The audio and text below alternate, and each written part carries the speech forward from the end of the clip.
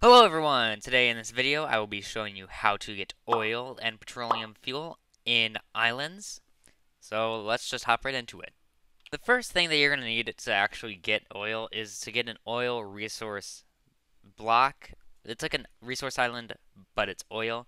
There are two ways of getting this. The first option is to make a workbench tier 4. It takes 250 red bronze. Watch my video on how to make red bronze if you do not know how. And hickory wood, which you get by getting a hickory sapling. I got one over there. And you just mine down the tree, and then you get hickory wood. It takes 250 red bronze and 250 hickory wood, so it's expensive. Yeah, if you can do that, then that is the best way because it creates an infinite oil block. The second way of getting an oil resource block is talking to Doug right here. Then you view the shop, and then you can buy an oil resource deed. It is 3.3 times faster than a regular deposit. However, you can only produce 5,000 units of oil.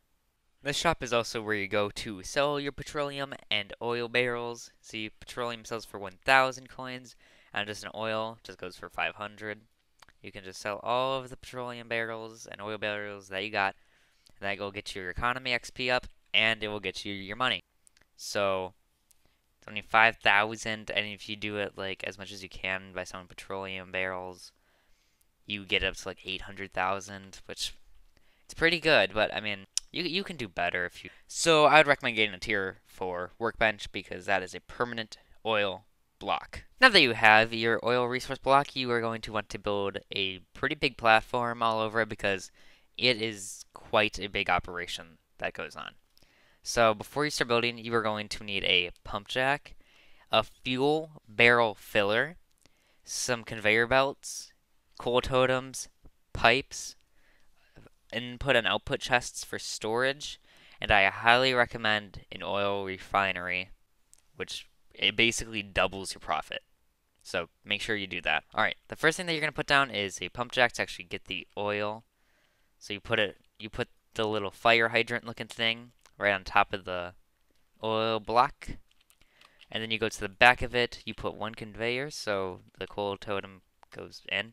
Put a coal totem back there, and now the pump jack is all set up.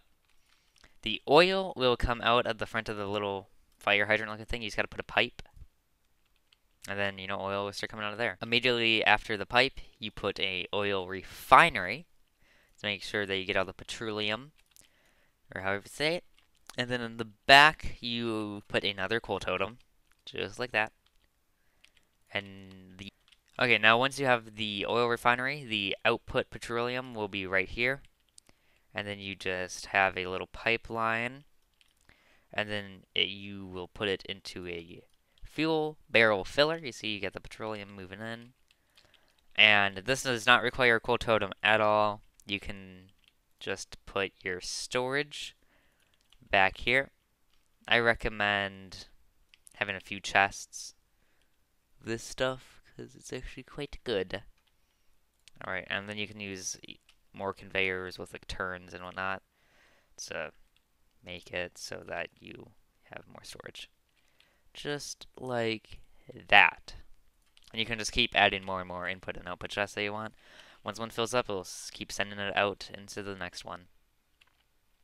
And just like that, you should have a working oil rig, pretty much an oil rig. I guess that's, if you want to call it that, you can call it that. So with the oil that you get, you can power certain machines, or you can turn the petroleum that's in here. You can have a petroleum petrifier instead, and the petrified petroleum is works pretty much the exact way coal works, except it will make your machines 1.3 times faster than coal. Although I feel like it's a little bit of a headache, so I just barrel it all up and sell it. Now, once there are 6 petroleum fuel in here, it will start to create a barrel. This is how long it takes to create a barrel. It's pretty slow, but if you AFK, then it's not too bad. Yep, you got oil. That is how you get oil in islands. Thank you for watching. I hope this video was helpful for you. Make sure to subscribe because the channel is pretty small, and it would help out a ton. Also, please share the video because that would help out a ton also. Thank you for watching and go.